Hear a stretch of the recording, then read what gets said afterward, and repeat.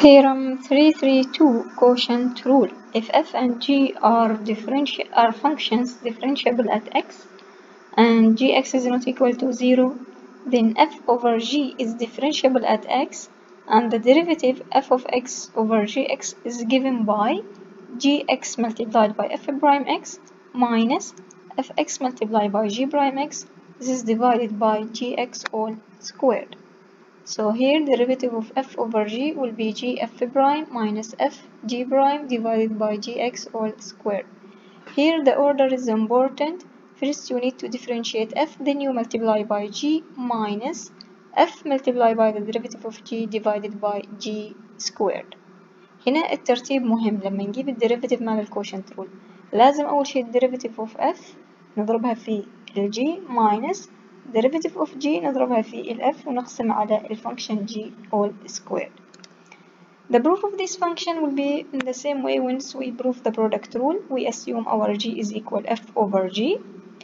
Then to find g prime x, we need to use the definition. So limit of gx plus h minus gx over h when h approach to 0. Now we will go to the function gx plus h. We will replace any x by x plus h, so it will be f x plus h over gx plus h minus g of x will be fx over gx, and we divide all by h.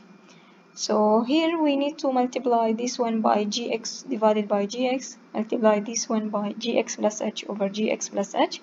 This will give us gx multiplied by fx plus h minus f of x multiplied by gx plus h all divided by h, gx plus h multiplied by gx.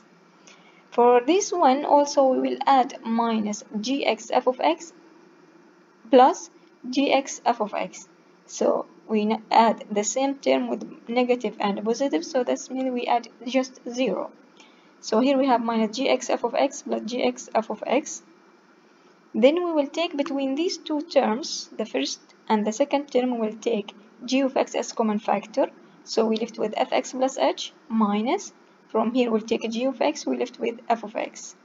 And we divide this function over h minus. Between these two terms also we'll take f of x as a common factor. So we left with gx plus h minus g of x. From here we will take minus f of x, sorry, not f of x. So from here, if you take minus f of x common factor, you left here with minus g of x. And if you take from here minus f of x, you left with gx plus h. So that's why here we'll get gx plus h minus g of x divided by h, and all divided by gx plus h over g of x.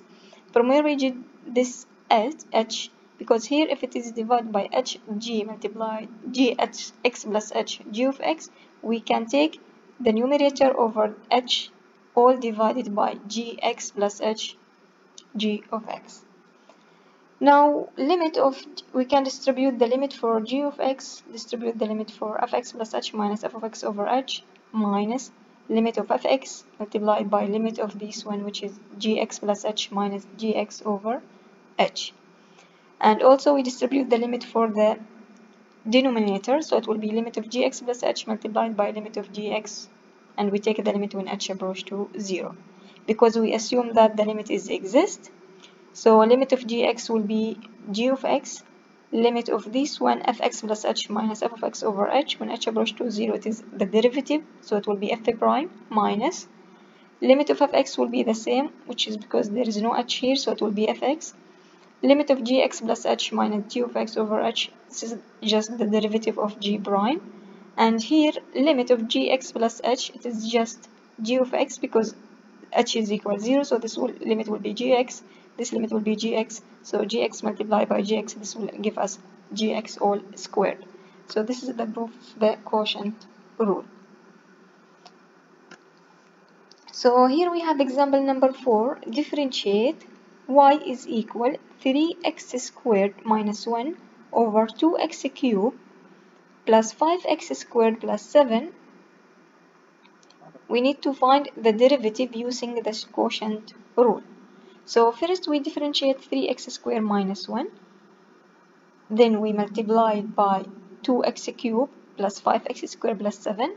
So this is 2x cubed plus 5x squared plus 7 multiplied by the derivative of 3x squared minus 1 minus the derivative of this one, 2x cubed plus 5x squared plus 7. So the derivative of this one multiplied by the numerator, and we divide by the square of the denominator. So this one will remain the same because we don't differentiate this one. Just we need to differentiate 3x squared minus 1, which is derivative of 3x squared will be 6x minus 3x squared minus 1 will be the same. Then we need to differentiate 2x cubed plus 5x squared plus 7. So the derivative will be of 2x cubed will be 6x squared plus derivative of 5x squared will be 10x, derivative of 7 will be 0, and all divided by the square of the denominator. Now just we need to multiply this one by 6x minus multiply this bracket with this bracket. The final result will give us minus 6x power 4 plus 6x squared plus 52x divided by 2x cubed plus 5x squared plus 7 all squared. Here we have a quotient and product rule. So example 5, find the points on the graph of y is equal x squared plus 1 multiplied by 2x squared plus 1 divided by 3x squared plus 1 where the tangent line is horizontal. So since here it says that the tangent line is horizontal, that means the derivative is equal 0. So we need to use the quotient and the product rule to find this derivative. So let us find the derivative of this function. So since here we have x squared plus 1 multiplied by 2x squared plus 1 divided by 3x squared plus 1. So we differentiate x squared plus 1 multiplied by 2x squared plus 1, we multiply by 3x squared plus 1. So 3x squared plus 1 will be the same. We need to differentiate this one minus. Then we will take the derivative of 3x squared plus 1, we multiply by the numerator. So this will give us x squared plus 1, 2x squared plus 1 multiplied by derivative of 3x squared plus 1. Then we need to divide by this one squared. So this is divided by 3x squared plus 1 all squared. So here we have 3x squared plus 1 will be the same. Here we use the product rule, so we differentiate first 2x squared plus 1 will be 4x multiplied by x squared plus 1 plus, then we differentiate x squared plus 1 which is 2x, we multiply by 2x squared plus 1 minus x squared plus 1 will be the same, 2x squared plus 1 the same, derivative of 3x squared plus 1 will be 6x. We divide by the numerator square, so 3x squared plus 1 all squared. Now we need to simplify our function. We multiply x squared plus 1 by 4x plus 2x squared plus 1 we multiply by 2x. Then we multiply all this bracket by 3x squared plus 1 minus. Then we need to multiply x squared plus 1 multiplied by 2x squared plus 1, and the result we multiply by 6x. The final result will be 12x power 5 plus 8x cubed divided by 3x squared plus 1 all squared. So until now we just find the derivative. The question said find the tangent line where it is horizontal, the point where the tangent line horizontal. That's mean where the derivative is equal 0. So that's mean dy over dx is equal to 0. We take the numerator and make it equal to 0. So that's mean 12x power 5 plus 8x cubed is equal 0. So we take x cubed as a common factor. It will be 12x cubed multiplied by 12x squared plus 8 is equal 0. Either x cubed is equal 0 or 12x squared plus 8 is equal 0. So from here 12x squared plus 8 cannot be equal to 0 because we have here x squared is equal minus 8 over 12, and we cannot make any number. When we squared any number, the result cannot be equal 0. So just the result or the tangent line is horizontal when x is equal 0. That's mean y0 is equal, replacing any x by 0, so 0 plus 1 multiplied by 0 plus 1 over 0 plus 1. This will give us it is equal 1. So the tangent line is horizontal when x is equal 0 and y is equal 1. في الإكزامبل هذا بندمج بين الكوشنت رول والبرودكت رول. زين هل ينفع أن أضرب القوس الأول في القوس الثاني وبعدين أستخدم الكوشنت رول؟ أيوة يصير. أو ممكن أن أستخدم البرودكت والكوشنت رول بنفس الخطوة. فأول شي بجيب الديريفيتيف مال هذه أضربها في 3x سكوير بلس 1 minus derivative of 3x سكوير بلس 1 بضربها في النيوميريتر. طبعا هنا سوينا اللي هي الخطوات. هنا بعد ما أجيب الديريفيتيف اللي النيوميريتر طبعا لازم أستخدم البرودكت رول مرة ثانية، يعني أنا أول خطوة استخدمت quotient rule، الخطوة الثانية استخدم البرودكت رول between these two function. بعد ما استخدمت الكوشنت والبرودكت رول إذا لازم أسوي simplification.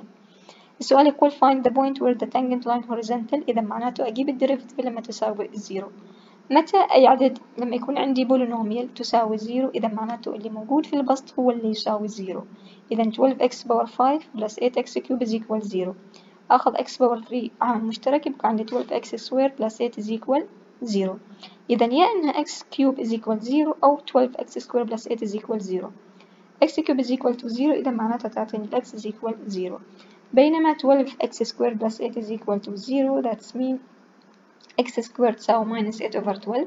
مستحيل أي عدد أجيب التربيع يطلع لي الناتج بالنيجاتيف، فالحل اللي موجود عندنا فقط اللي هو x is equal 0. إذا بجيب النقطة بعوض في المعادلة الأصلية يطلع عندي النقطة 0 and 1.